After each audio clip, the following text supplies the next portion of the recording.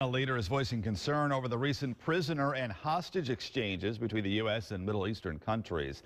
Senator Dan Coats says it's great the Americans are coming home, but the exchanges aren't stopping the kidnappings in the Middle East. He says this, along with the president's plan to close the military prison at Guantanamo Bay, are big concerns. I think we have to be very, very careful and cautious in terms of not putting ourselves in a position that every American that is somewhere in the Middle East doing business or whatever is simply captured under the narrative of, oh, we'll make a swap with Americans and we'll get more of our guys back into the battlefield. Coates says just a day after the prisoner exchange with Iran, 3 more Americans were kidnapped.